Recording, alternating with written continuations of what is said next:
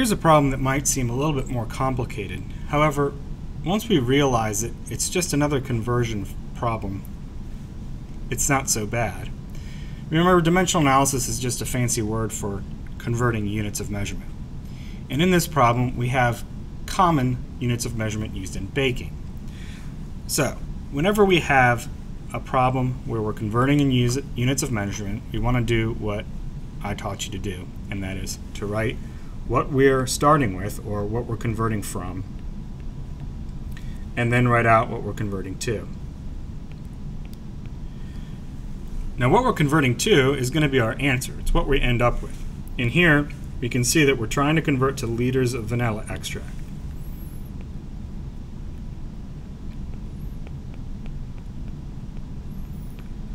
Now what we're starting with is where it's a little harder to find. So here is the actual question. How much vanilla extract in liters should the baker order, right? So that's where we're going to make 800 cakes. So here is where we're getting the unit of measurement we're starting with, and that is 800 cakes. So for every 800 cakes, how many liters of extract do we need?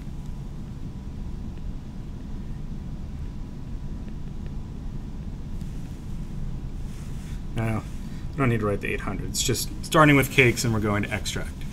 So here's where it's tricky. So we need to get from cakes to extract to liters. Cakes to liters.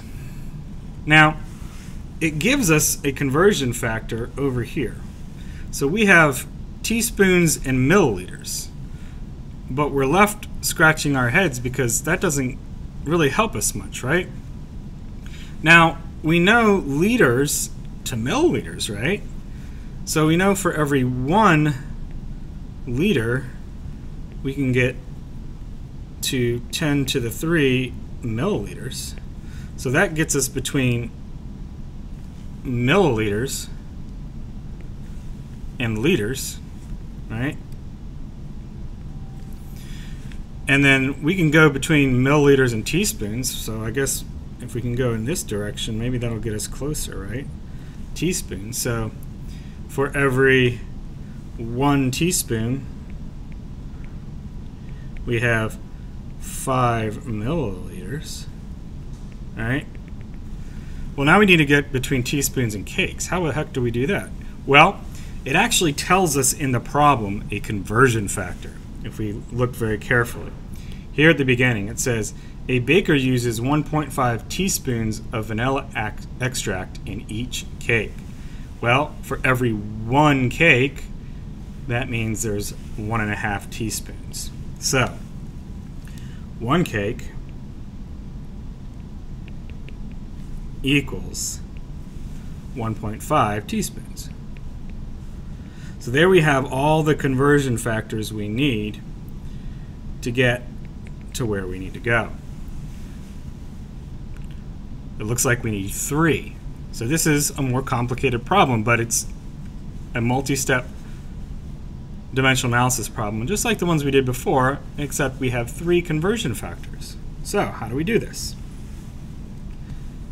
Like we did all the multi-step problems we did before. We start out with the number we want to convert, which is 800 cakes.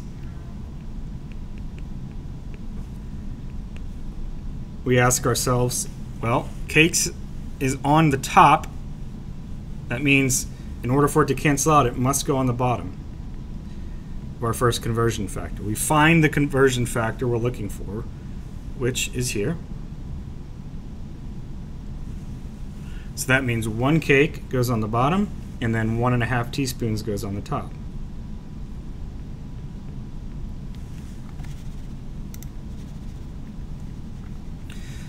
Now, we go to our next conversion factor. We know that teaspoons is on the top,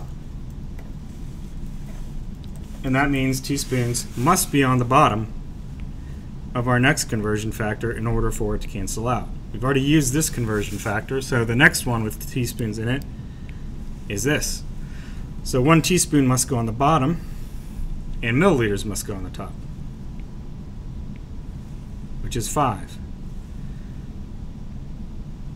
That one's now used up. Now we're left with milliliters needing to go on the bottom to cancel out, and liters going on top, which is the unit we want to end up with. 10 to the third goes on the bottom, 1 goes on the top. We now make sure everything cancels out properly.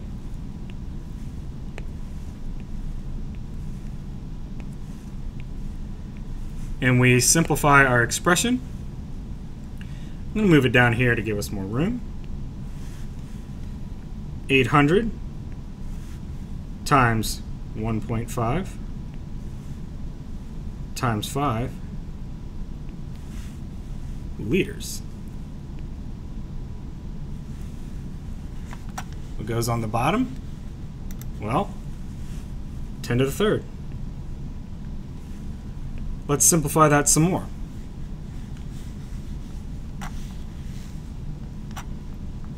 $800 times 1.5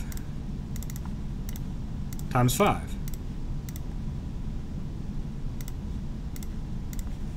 That gives me 6,000 liters. 10 to the third. Simplify that more. That gives me 6,000 times 10 to the negative 3 liters. Remember, if I have a positive exponent and I move it, the whole thing up to the numerator, it turns the exponent negative. That's how we remember to do that. Okay?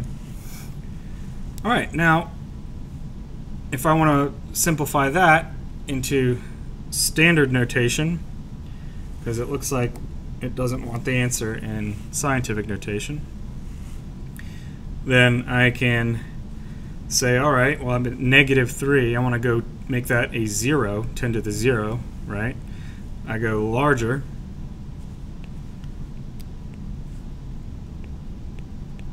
Which means I move my decimal to the left. And it's 3 places I need to do that. 1, 2, and 3. And we are ending up with 6 liters.